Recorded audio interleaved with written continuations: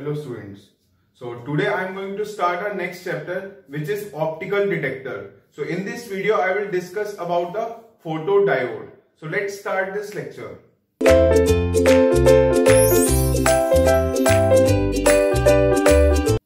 So today I am going to start our next chapter, which is optical detectors. So optical detectors are used at the output of optical fiber, means light coming out of optical fiber falls on photodetectors. That photodetectors convert the light energy into electrical energy. That photodetectors can be a photodiode or the photoresistor, which is also called as light dependent resistor, or the phototransistor. So we are going to start first. See, this is the optical fiber. This is our optical fiber. So light coming out of this fiber falls on, this is the photodetector.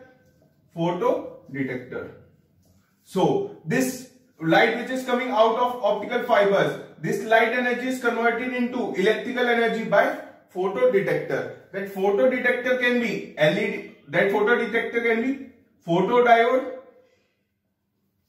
or LDR, which is light dependent resistor or photoresistor, or the phototransistor.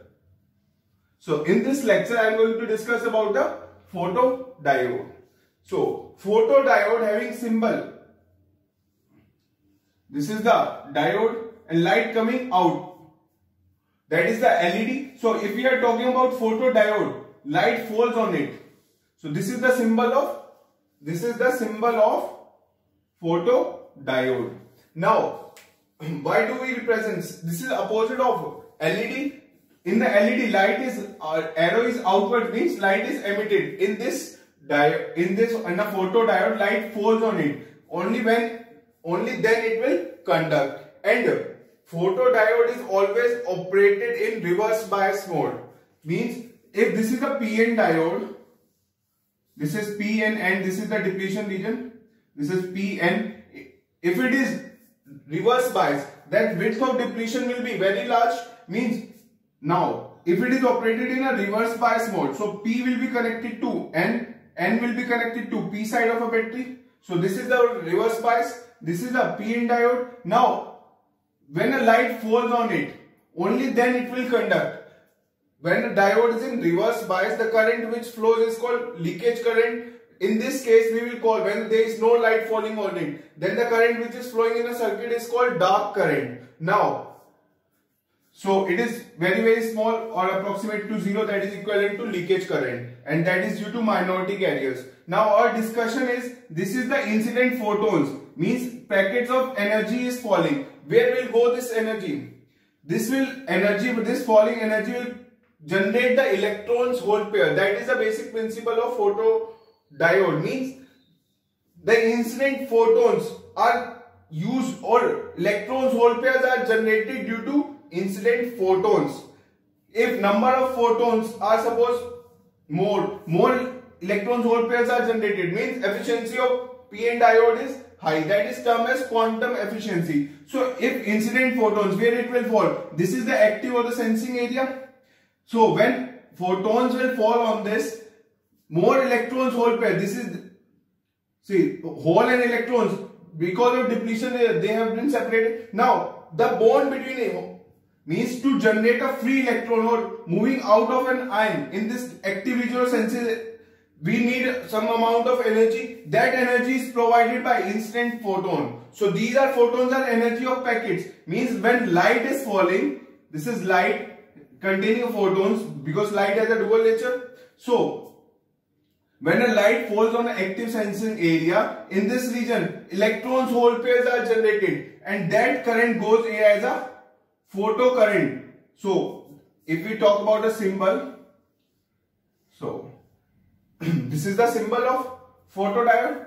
Now light is falling on it, only then it will conduct. So it is operated in reverse bias region.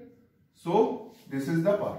Now where that electron, that free electrons, in this region electron hole pairs are generated. Now this free electron will be attracted towards the battery, so it will move in this direction and the hole will move in this direction. So total current, conventional direction of current is opposite to the flow of electron. So current which is flowing will be in this direction. That is called photo current. Now, so in the photo current, this is the photo current that is due to incident photons.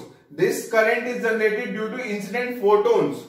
When there is no light falling on it, the current which is flowing in the circuit is reverse saturation current, which is called, in this case, is the dark current. When no light is falling, the current which is flowing in a circuit is dark current. So total current is due to dark current plus current due to incident photons. So that is the total photo current, the total current that will be flowing in the circuit. Now if we talk about the types of photodiode, types of photodiode. So we have PN photodiode, so which we saw in this is PN photodiode. Other type of diode is PIN photodiode, So P is the P-type semiconductor, I stands for intrinsic, that is pure semiconductor, N is the N-type semiconductor. Means between P and N, a pure intrinsic semiconductor is present. That will constitute the PIN photodiode.